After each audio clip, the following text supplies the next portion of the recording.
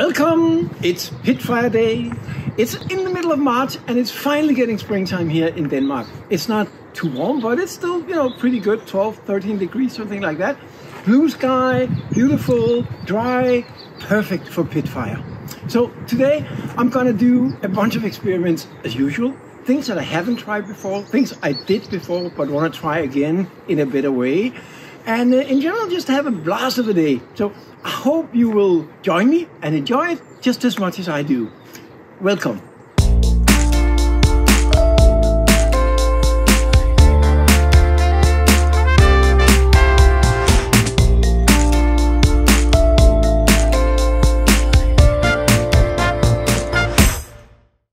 I have a lot of pots that I want to try different things with the Pitfire. I have some pots that are colored with colored slip. I never tried that before. I have some pre-glazed pots that are glazed on the inside. I have some bowls that I also added some colored slip to. But as you may recall from my last video, I just got another barrel. So now I have two. So I think I'm gonna fire both of them today. I never tried that before, but it shouldn't be too much extra work, I think. So I'll do that. But the barrel that I just got was a little bit different than the first one because it has been used for paint. As you can see, there's some paint left inside this barrel. It's not much, but it's still enough that it's a little more, it's just dirty. And so I want to get rid of that.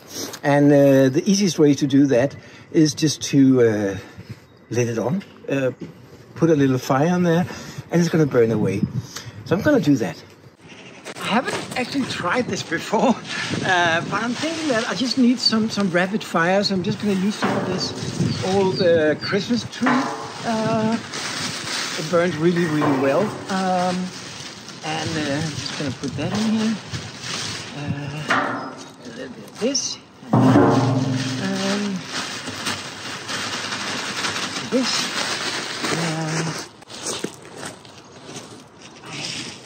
Some more here. I'm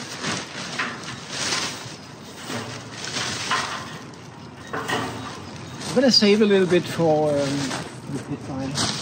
So that's it. And I think I'm gonna add just gonna add a few of these heat beads, or whatever you call them, and some paper. That's always good.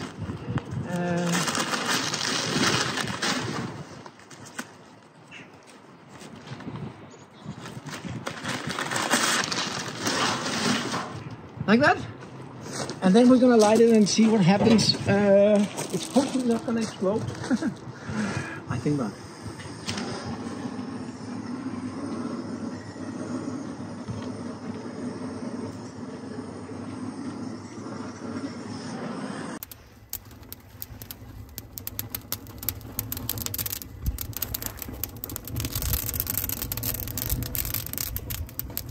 It is a bit smoky, so I moved a little bit away from the barrel as I'm not sure that it is too healthy. So I think in a few minutes it's going to be burned out, and we can take a look inside and see how it turned out. In today's Pitfire, I'm going to use a lot of the materials that I usually use. So I have some bicarbonate, natron bicarbonate, copper, a copper carbonate that I love. It's nice coloring. And my favorite banana peels. I've been eating so many bananas in the past couple of months because I knew I was going to fire. I have some leaves. These are from corn. They also give great orangey kind of colors. I have some chicken shit because I have chickens in my garden. I got some straw from that I collected from the seaside. And below this one, I have some seaweed.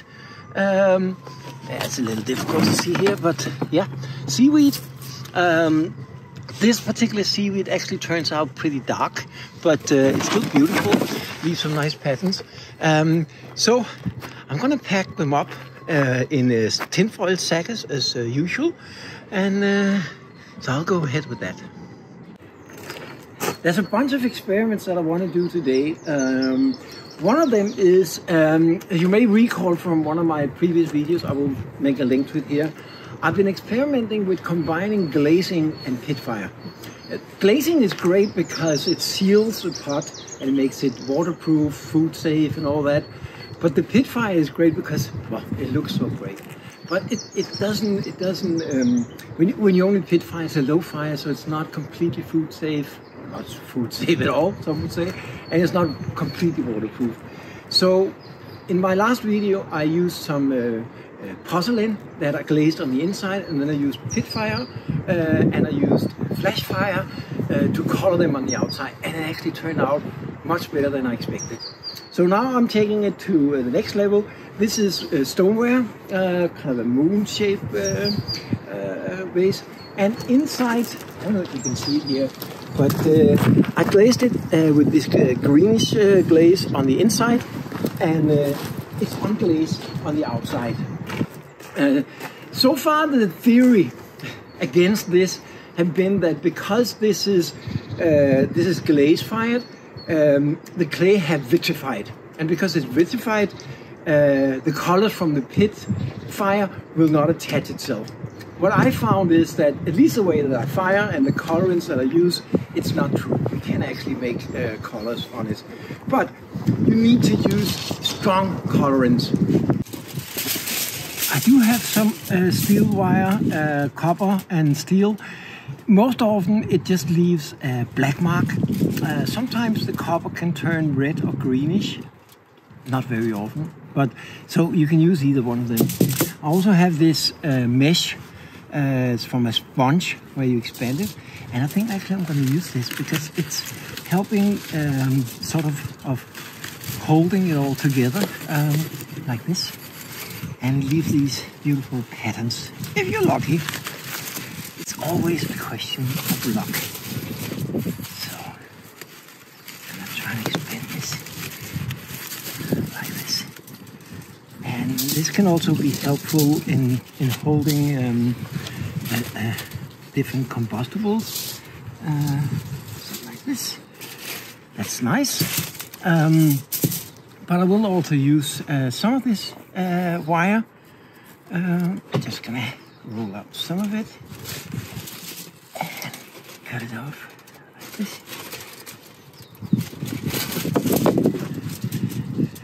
And I can use it to emphasize like that.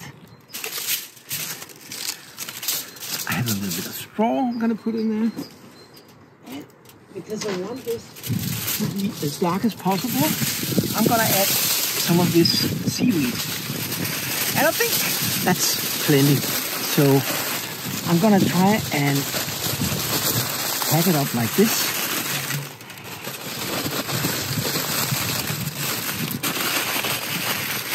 And as usual, it breaks off, so we need some more tin foil.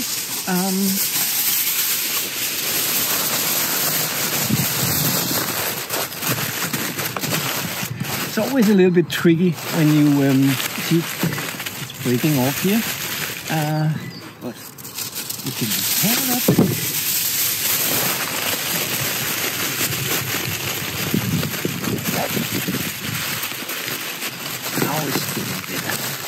And you don't want it to be too even. You want to create some air pockets in there, because that's going to help make the patterns more interesting, more uneven. So I'm going to add a little bit more. This. So I think that's good.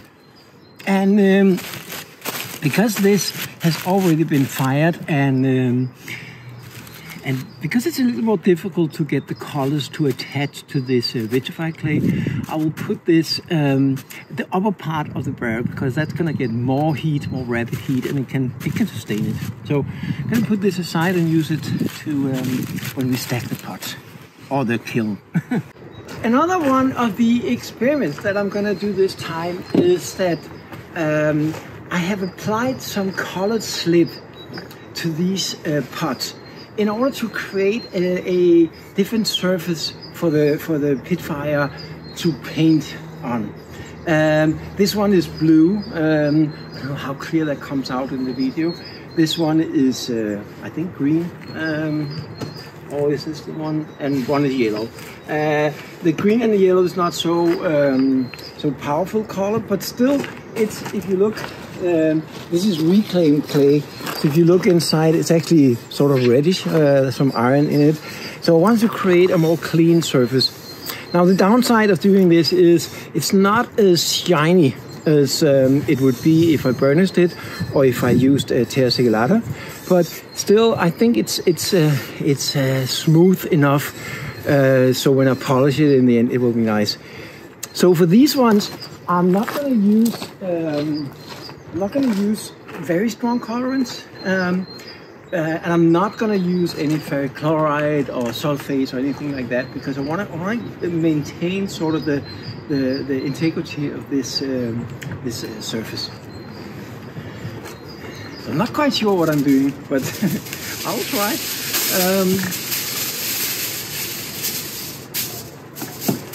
So I think I'm going to use a little bit of steel wool, not too much, and I'm going to stretch it a lot. Because the more you stretch this, the more fine patterns you're gonna get, like this, and that leaves some really beautiful marks.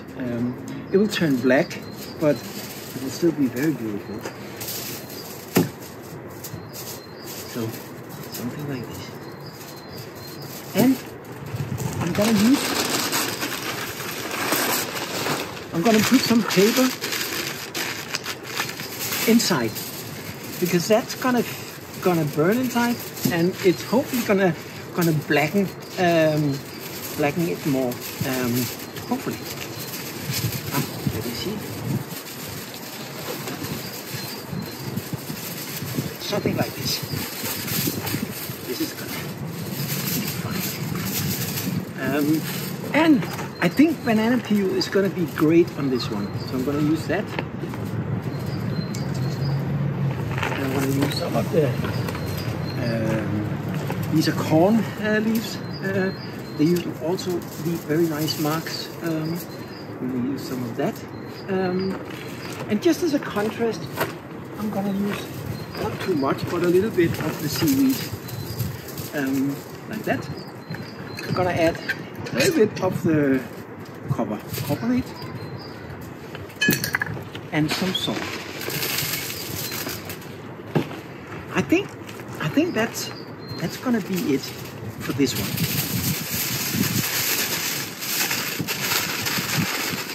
And again, I like to crumble it because the more air pockets we can create, the more interesting it will be.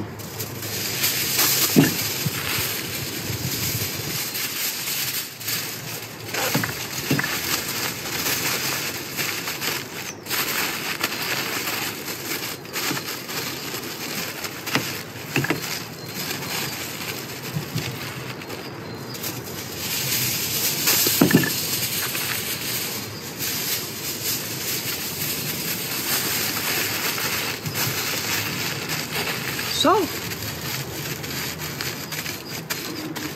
I'm looking forward to see how that will turn out.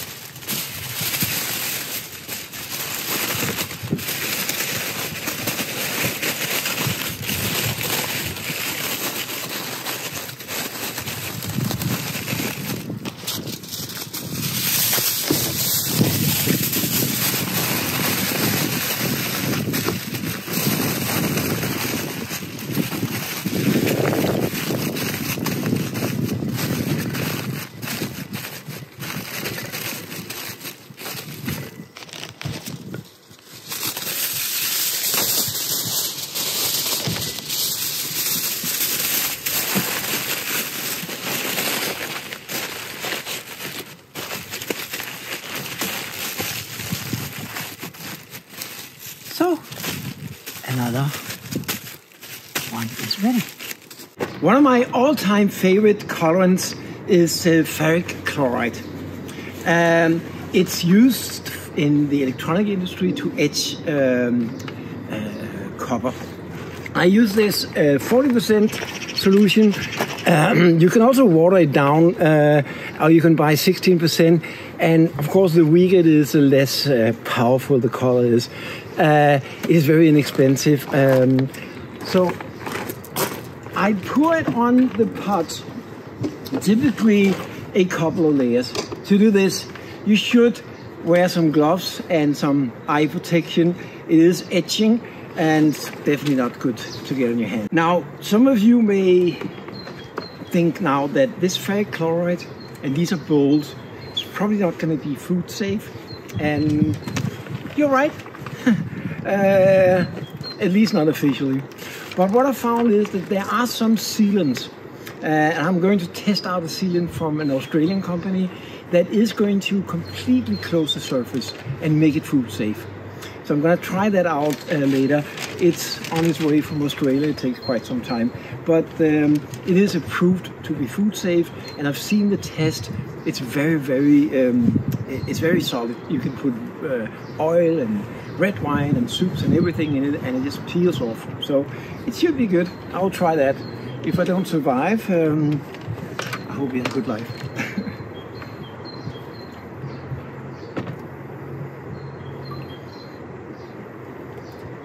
So again, these ones are going to be beautiful, and I think actually I'm just going to leave it with this.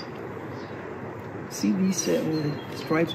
If you try and pour it over again, they're not going to hit the same stripes, and it's just going to kind of make it more solid. So I kind of like this. There's still a little bit left in here.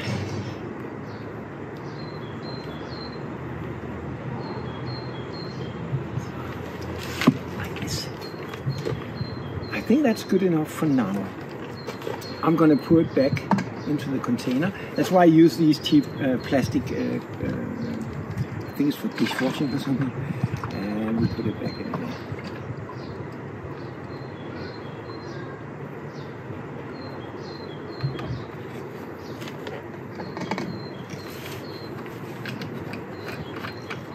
So now you just have to let it dry. If it's wet and you try and wrap it up in the tin foil, it could theoretically eat away some of that tin foil. So I try and let it stand here in the sun, nice sunny day, and let it dry a little bit first.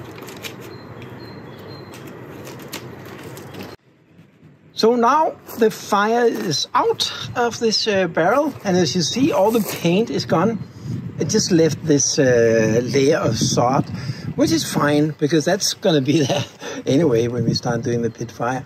So now at least we got rid of the paint, and it's just going to be more easy to handle. I'm not going to get this blue paint on my clothes and fingers. So now it's ready for pit fire.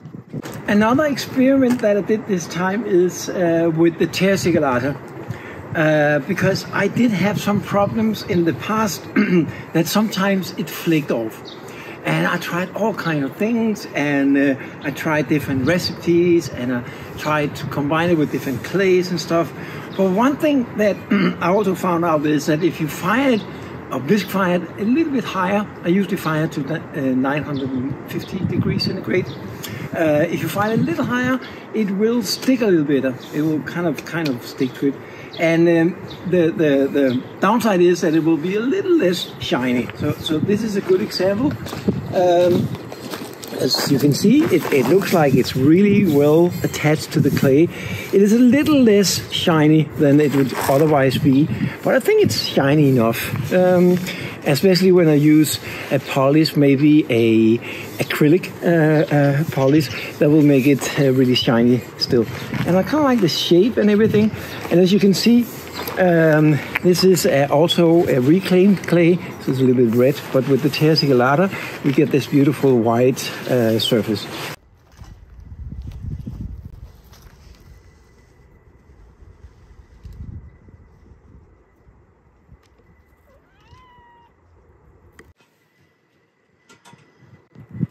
So we are assembling the new bonfire grid for the second oil drum.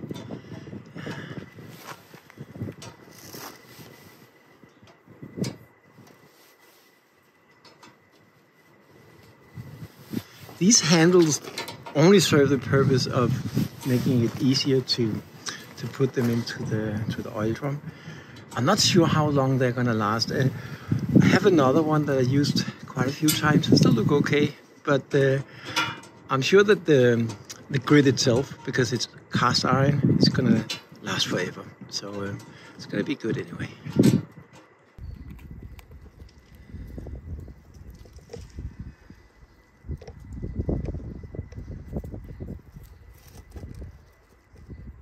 As you noticed, most often I use tinfoil to wrap the pots in to create sort of a saggar, so an enclosed space.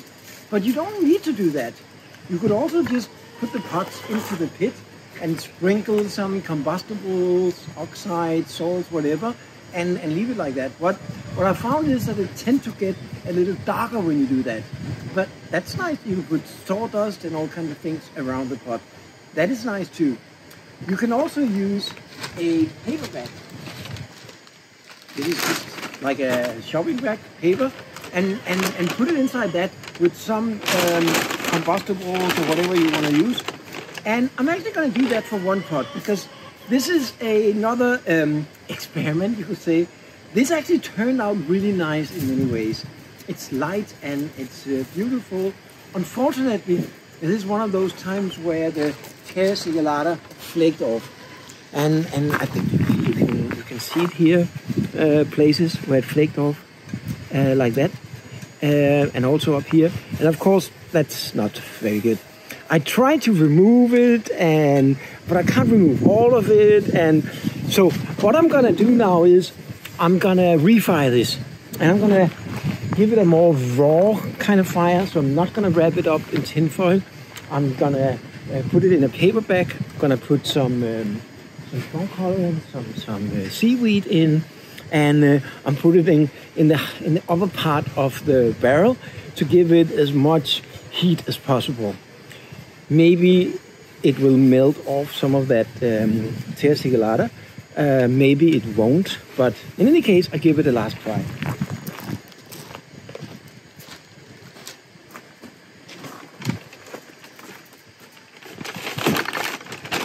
So put it in here. I'm gonna add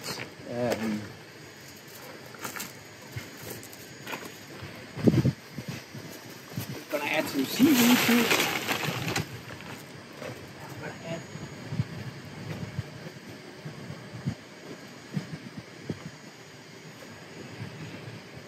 I'm gonna add some of the chicken chips.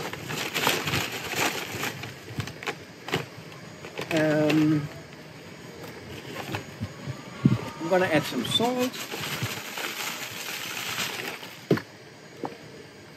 some carbonate, sodium carbonate,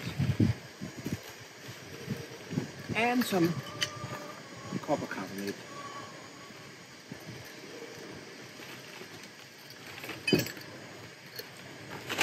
So, my little lunchbox.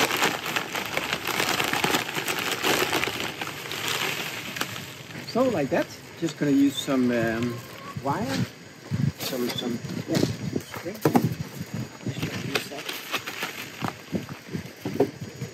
So, just to keep it together. It will burn away anyway, but it will help just keep it together in the first phase of it.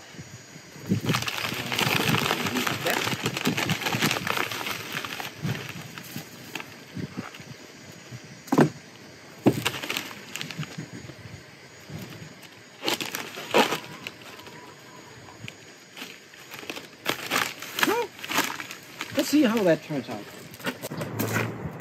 Another one of my favorites are these copper mesh. Looks almost like a stocking, something. It's from a sponge. You can buy these sponges, and then when you unwrap them, they have this sort of a tube to it, and you can use that to wrap over your pot like this. And it creates, if you're lucky, it creates these beautiful patterns. You can also get it in steel. I've seen very little difference. You need to have the perfect atmosphere to get a different color from the copper. If you do, it can turn red or greenish and can actually be very, very beautiful. But most often it just becomes black, so these black patterns, these black lines, which is also beautiful. Another good thing about this is that you can use it to wrap in some combustibles. In this case, I'm gonna put some banana peels in here.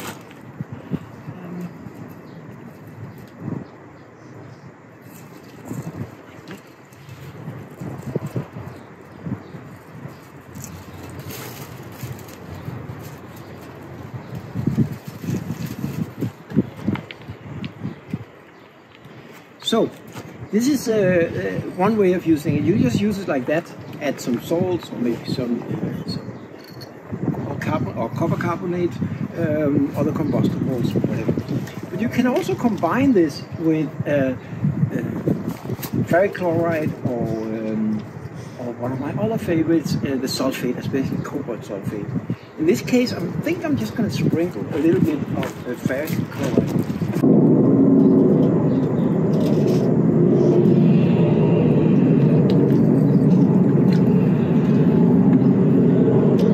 I think that's it. I'm not going to do any more than this. It's just going to add a little bit of coloring. Now, I didn't protect my hand with this, but I only hold on to the bottle and one end of the pot, so I don't think I got anything. This pot, this bowl is made with reclaimed clay. And as you can see, the inside here, it's kind of have this reddish iron-based color to it. So for this one, I tried to use this colored slip on the outside. It's a white slip to try and change the surface, the canvas on which we paint on. So I don't know how this is going to turn out, but I hope it will be good. So with this one, I'm also going to put some of the cones inside. I'm going to put some seaweed. I'm going to put a bit of copper carbonate, some salt, and as always, wrap it up in tin foil.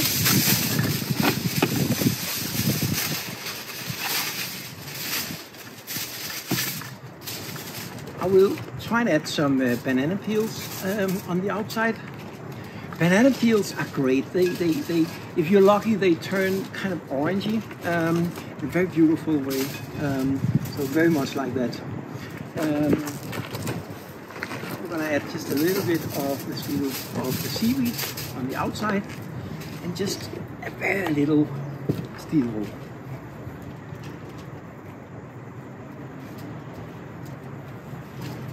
Something like this. It's always a little more difficult to wrap up the bowls, but if you're careful, it will turn out okay. You gotta take it in steps. Or wrap the outside, just gonna wrap the inside.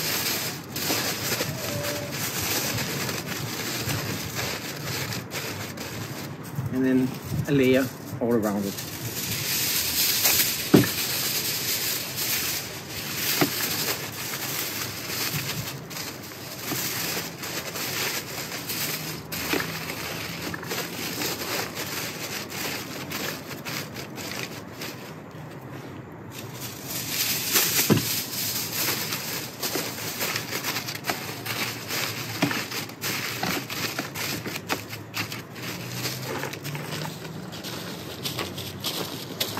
So now it's wrapped up, but as you see, it's very uneven, and having all these air bubbles and crumbled up tin foil will leave all these different spaces in there. Some there's going to be air, and some it's going to be trapped, and that will help create interesting patterns on the pot.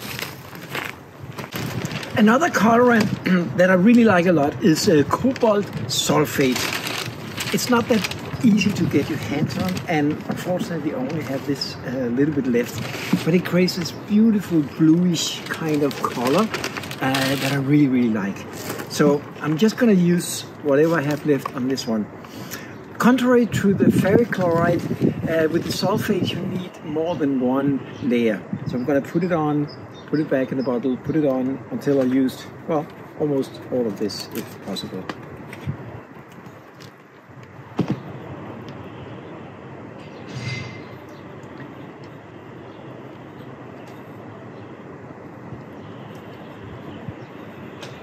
As you see, you can hardly see that anything sticks to it, but it does. It will show in the fire. So let's add this. Put it back.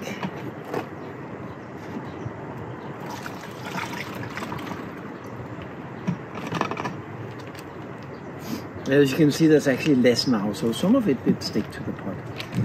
I'm just going to let it dry a little bit, soak in, and then add the next layer. It dries really quickly in the sun. Now you can see there's no watery on the surface, so I'm just going to add another layer.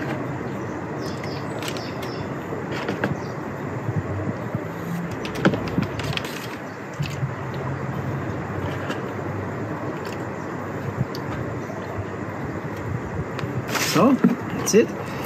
And I'm gonna add maybe 1 or 2 more layers. I want to have as much color as possible.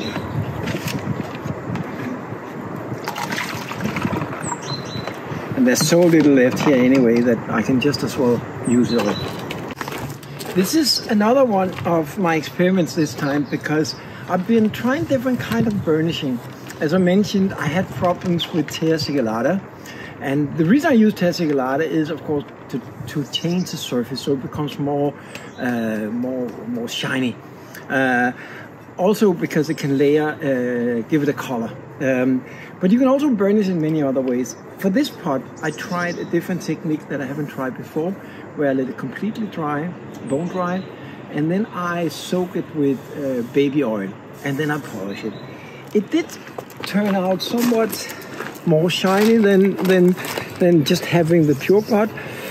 It's not as shiny as the Terra Sigilata, but on the good side of it is that there's nothing to flake off. And I mean, it looks okay, so I'll see how that turns out. Now I've finished up wrapping up all the pots. There's 17 all in all, so as predicted, that's a little more than I can put into one barrel. So good thing is that I have 2 now, so I'm gonna fill both of them, which is nice because I can probably have maybe 8, 10 in each. But so this time I'm gonna have enough space for each of them. So I'm gonna start doing that now.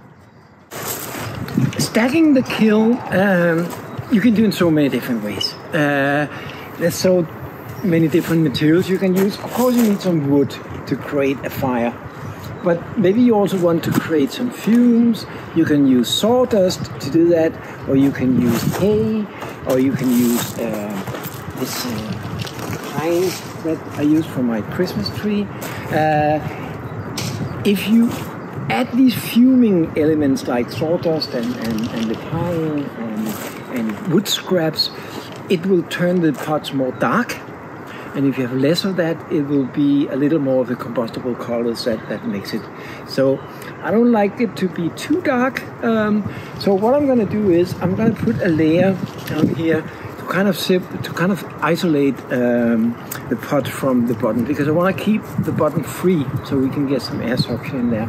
So for that, this time I'm going to use some of this, as I have it. That's going to make like a soft bed. So like that, because this way it's going to separate the pot from the bottom. I'm also going to add some of these the wood shavings, because that's going to help create a little bit of fire down here, I think.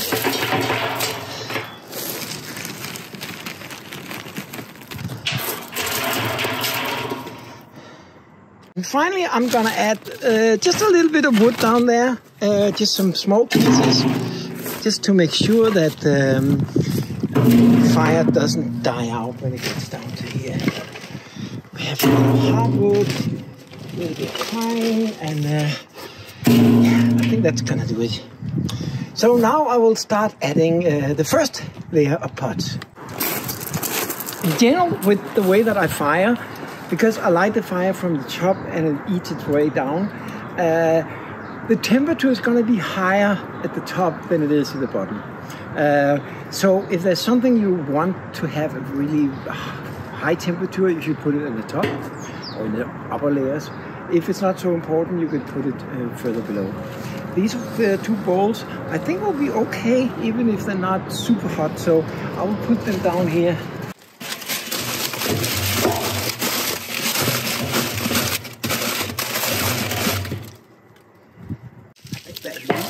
One pot over here. I think that should be okay. And then I'm gonna add some more wood.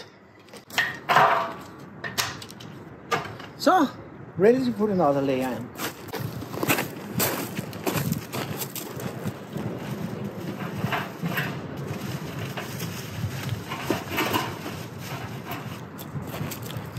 You also have to be a little bit careful thinking about if there's something that's very fragile, you should not put it at the bottom, because even though there are separations between them with the wood and stuff, when the wood burns, they're gonna fall on each other.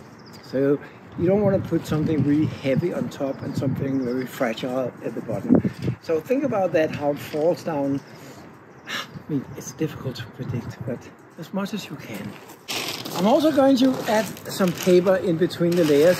It's just going to help the fire get down and distribute down through the layers of the firewood.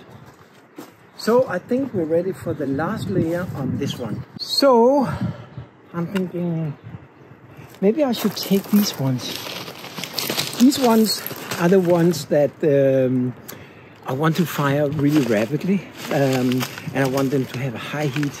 They're just wrapped in this paper bag and lots of very strong colorants. So I'm gonna put these on the top.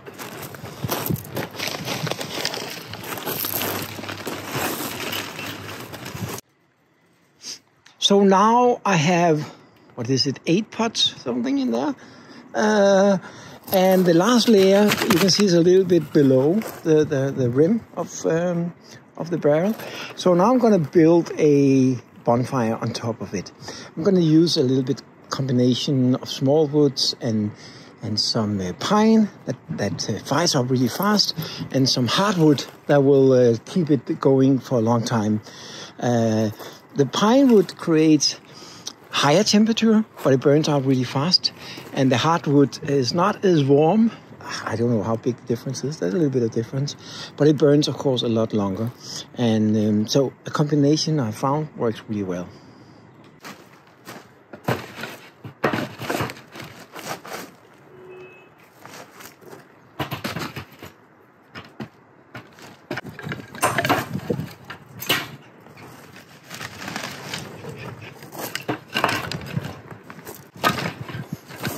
On the very top, I put all these little light ones.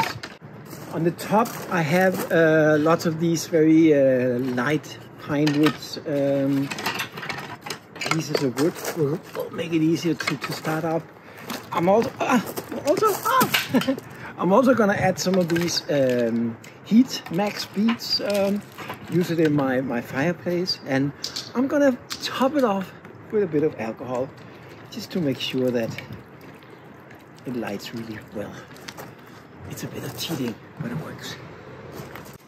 So basically I'm gonna do the same thing with this barrel. I'm gonna start out with a layer of this Christmas tree leftover.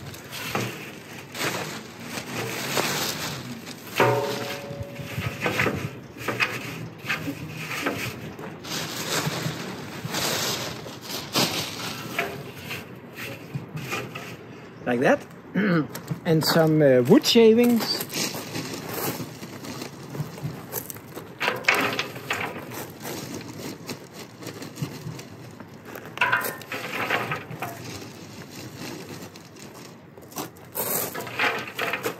and some small pieces of wood.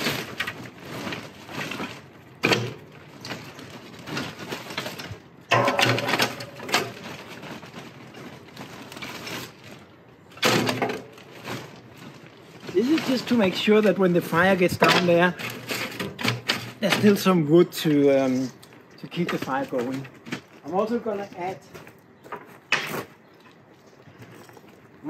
add just a couple of hardwood pieces down there. And again, that's just to make sure that when the fire gets down there, there's still some fuel left. So now we're gonna put the pots in. And as I mentioned before, I'm gonna take the bigger and more solid ones in the bottom, because they can sustain the other pots dropping on them. So, like that. And of course, be careful when you do this, because if you drop pieces of wood too hard on your pots, they may crack. So be careful when you do this.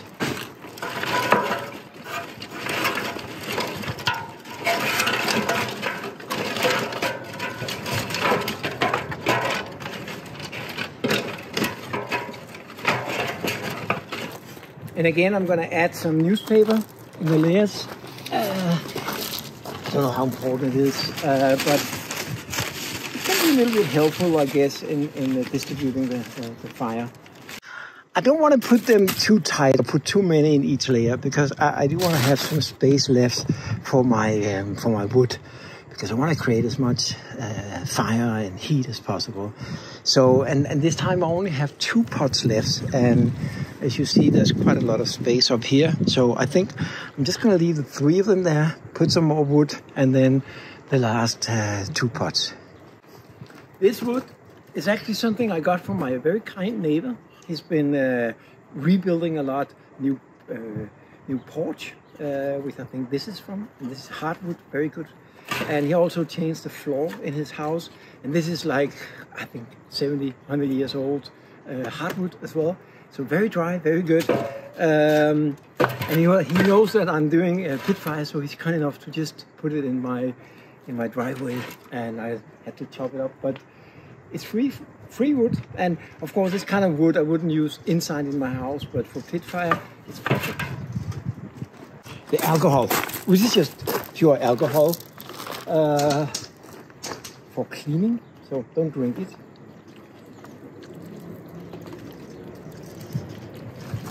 So that's it. Now we're ready to light it. Before you light your pit, make sure that there's nothing, just around them that can catch fire, because maybe some of it is going to fall out of the barrel. Take it away. I think this is safe enough.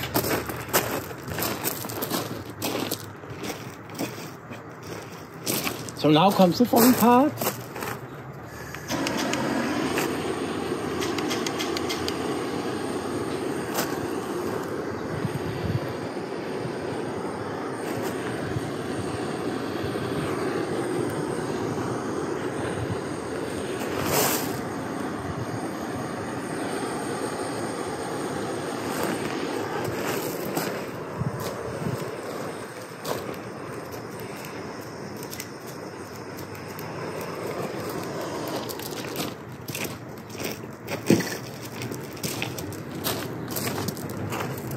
So now the magic happens. Keep your finger crossed and nurse the fire. I'm gonna let it just catch fire slowly, and then when the heat picks up, I will probably add a little more wood, probably hardwood, to sustain the life of the fire.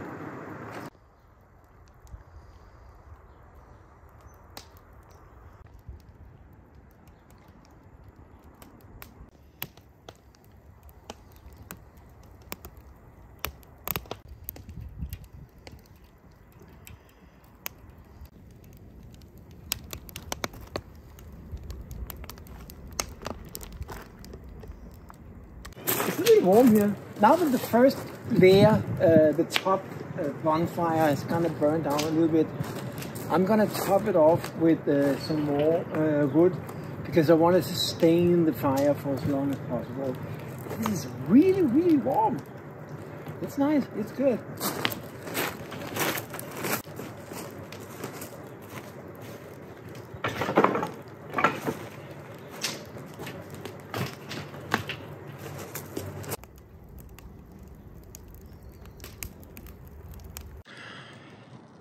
People often ask me what temperature that I fire my pit fire to.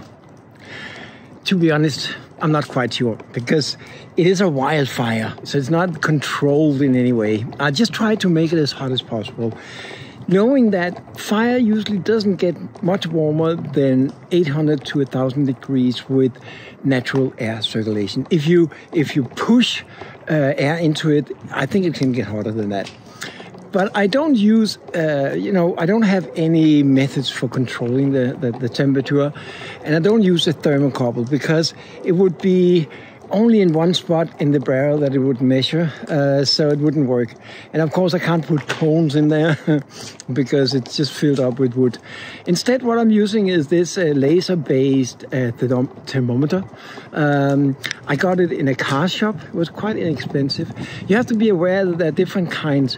This kind go up to 800 degrees centigrade. It's a little more expensive than the cheaper ones, but they only go to 300 or 400 degrees, which is not enough. So basically with this one, I can check whether it's up to 800 degrees. If it's more than that, it just doesn't show it. It's very, very simple to use. There's a readout here. I don't know if you can see it. Yeah, you can see it here.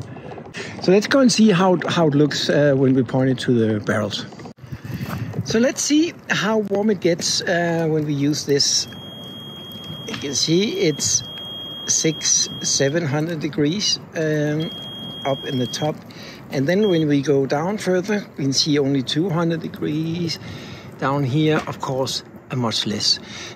So what I use this for is also to see how much of the heat have gone down to the barrel, how far the fire have traveled. So it's very good for that. It is a little bit smoky. It comes and goes, and well, if you want to fire pit fire, you gotta have neighbors that are not too crazy. Oh, there you go. I don't know, sometimes it hits something, maybe some painted wood or something, I don't know. So there will be some smoke, but yeah, well, I have very kind neighbors, so it's not a problem here. Another way that you can see how far the fire have traveled down is if it's a brand new barrel. So this one had this beautiful blue paint on it, but as it heats up, the paint is going to get burned off. So you can see very clearly how far down the fire have gone. And if you look at this side, it have actually traveled down further. So that's another good indication. Of course, you can also just use your hand and feel it, but don't touch it because it is warm.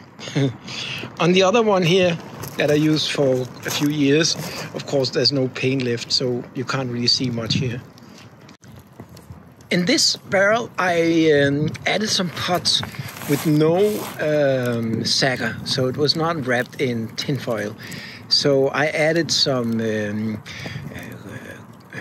copper carbonate, some salts, and it creates these amazing flames, all kinds of colors, and it's probably not very healthy, but I'm standing in the wind, so I'm not getting all the fumes, but I just love it. It's so beautiful.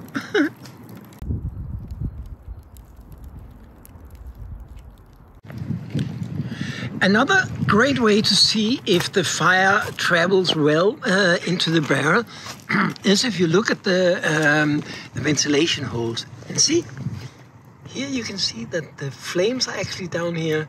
And that's a good sign because, of course, we want it to travel all the way down in the barrel. And on this side, it's already there. But then if we look at the other side, it's not quite there, which is very normal that it doesn't travel down in the same speed all around the barrel. But this is a good sign.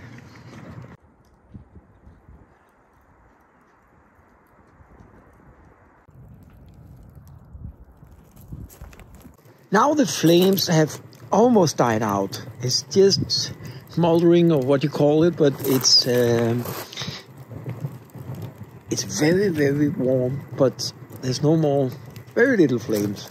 Same thing in the other one here.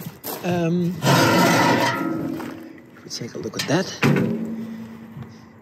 So what I can see now is that the tin foil have burned off, which is a good sign, because I think it's about 700-800 degrees where the tin foil kind of dissolves, becomes like paper, and it just dissolves.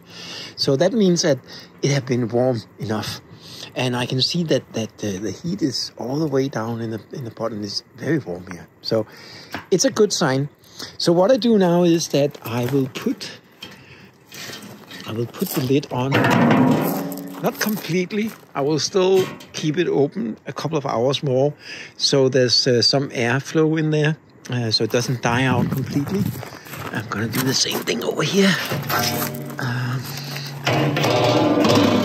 Just put it on like this, and now I will leave it like that for, I don't know, maybe an hour, 2 hours. So now I will go inside and cook some dinner. It's been a long day. I think it's almost 6 o'clock now. And I've been working outside since 10 in the morning or something. So it's been a good day. And now we'll just let the lid be half on. And then after dinner, before it gets too dark, I will just go and check. And then I will put the lid on entirely. And it will kind of choke and change the atmosphere in the pit a bit, making it a little more like a reduction atmosphere, kind of. And then I will leave it overnight.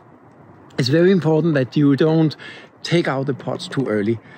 I made a short video about how to avoid cracking, and one of the most important things is to be patient, which I'm not.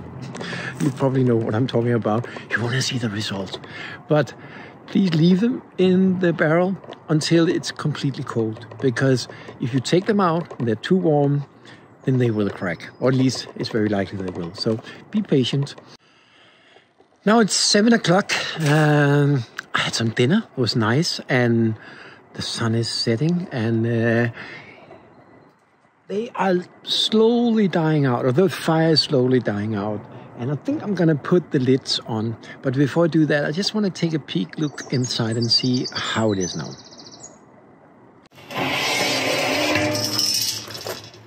It looks good. Still a lot of heat down there. So I think this is a perfect time to put the lid on. And this is going to sort of choke it a little bit, but it'll be perfect. So let's take a look at the other one. That's pretty much the same. There's a little more heat down there, but it's perfect. So I'm gonna put the lid on too. That's it. It's not gonna kill the fire completely, because we do have the holes at the bottom, so they're still gonna get some oxygen in, but it's gonna slow it down. And that's exactly what we want. And it will be, the atmosphere in there is going to change, maybe not to reduction, but at least some less than oxidated. So I'm going to leave it here overnight, and tomorrow morning I will open it up and see how it turned out.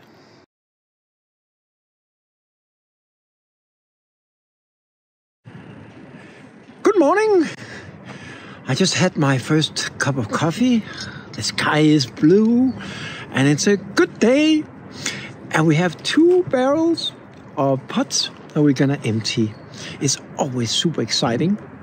So even though I've done this quite a lot of times, I'm still get surprised when I unpack it. Sometimes for the good, sometimes not quite as much, but I'm always hoping for the best. So I won't keep you any longer. Let's go and see how it looks. It's always exciting when you first remove the lid and look down and see. Yeah. At least it doesn't look like it's all broken.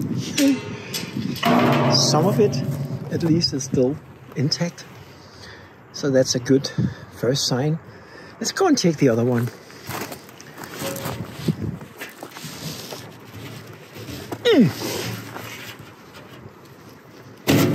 So, there we go.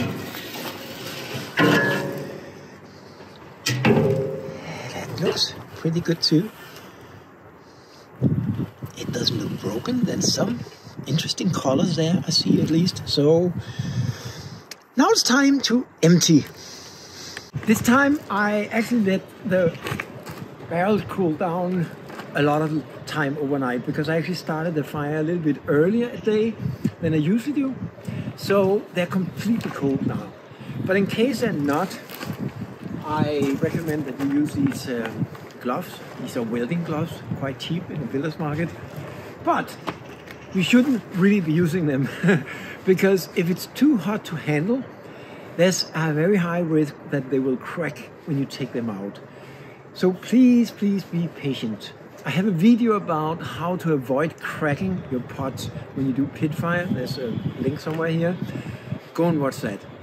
Taking them out too early is definitely one of the biggest factors of cracking. So today it's totally cool, so there's no rush. I do sometimes use gloves, just normal gloves, because it's very dirty, it's very dusty, and not to get completely dark, I want to use that. So let's go ahead and do that.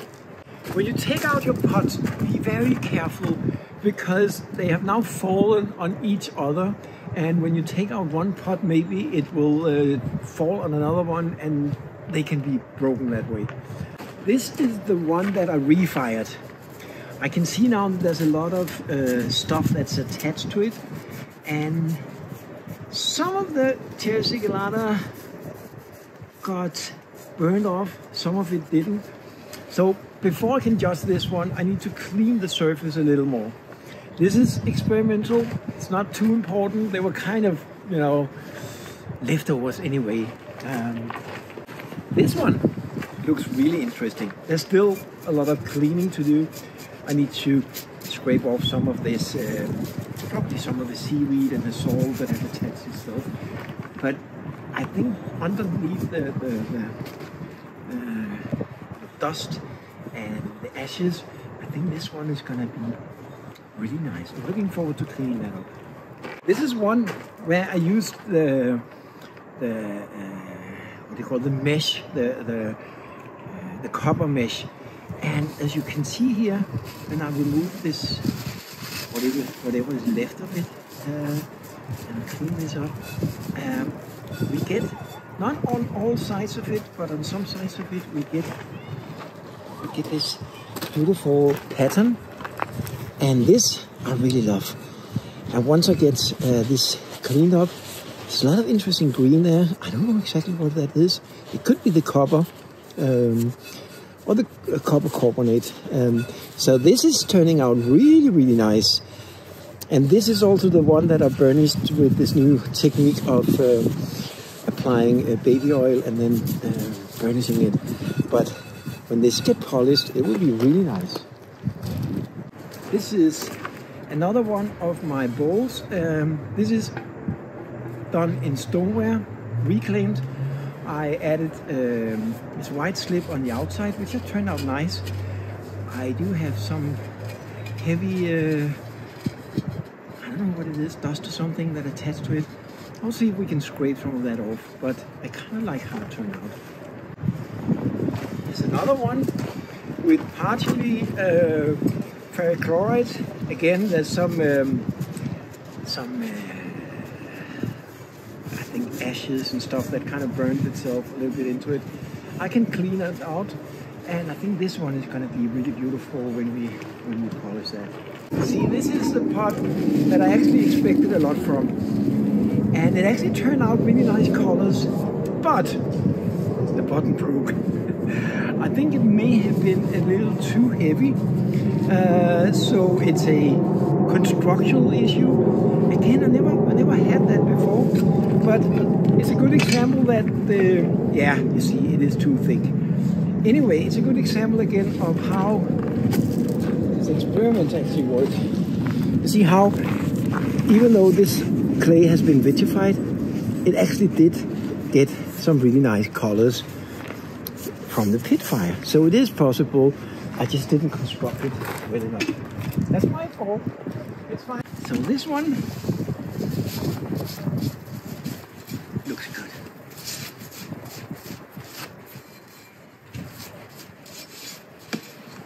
See this one?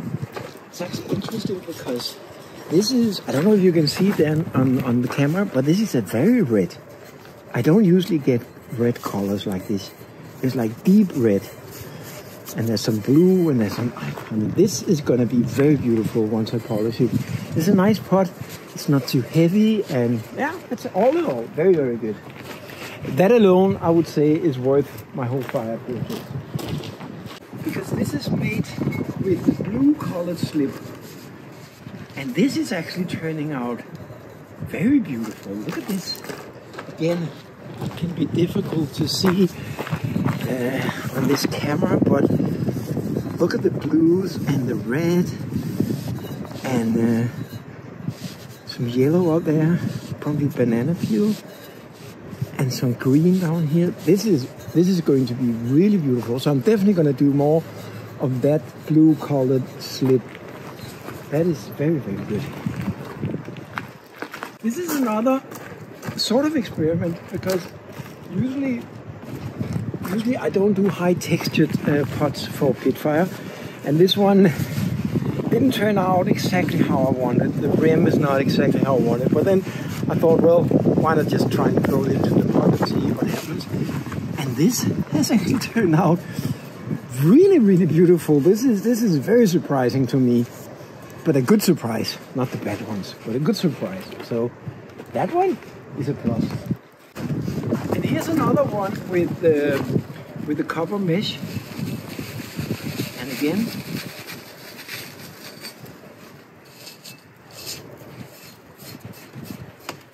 it gives you these beautiful patterns.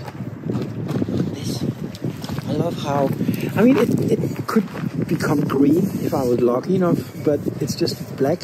But the patterns here are just beautiful, really dark top. I mean, once I get this polished, it will be very beautiful. I love that too. Here's another one with, I think it had the yellow or the green colored slip.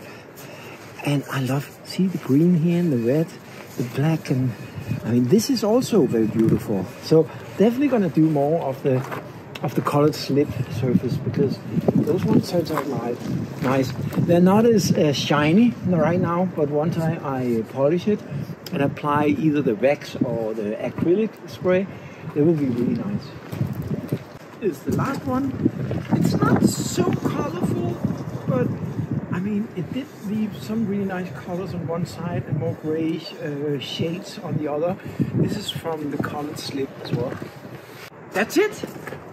That's all the pots that I got out of it, and there was 3 pots that cracked.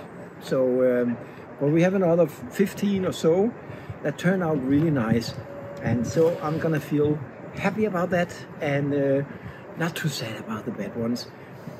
I don't count the failures, I count the successes, and I hope you're gonna do that too.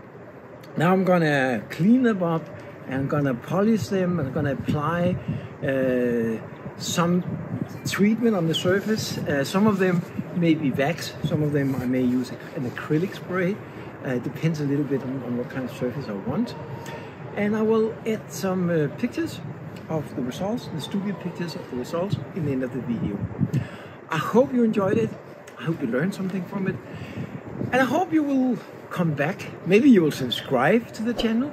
Maybe you write a comment if you have some questions. You're welcome. Share it with your friends. In any case, I'm going to do much more Pitfire over the summer. So please come back and have a great day. Oh yeah, by the way, there's one other thing that I forgot to mention. And that is a good thing. Because remember, I was trying out this new fire schedule for securing a better grip of my Terra Sigilata. So instead of firing into 950 degrees, I've bisque fired it this time to 1000 degrees. And I also changed a little bit on my Terra Sigilata recipe. And this time, there's none of it that have any flaking issues. So, I don't know, maybe I was just lucky. Maybe it is in fact better to fire it a little bit higher. At least this time, no flaking, perfect Terra Sigilata. So that is a very good sign. So I'll now go and polish up the pots and take some nice pictures of them and apply them in the end of the video.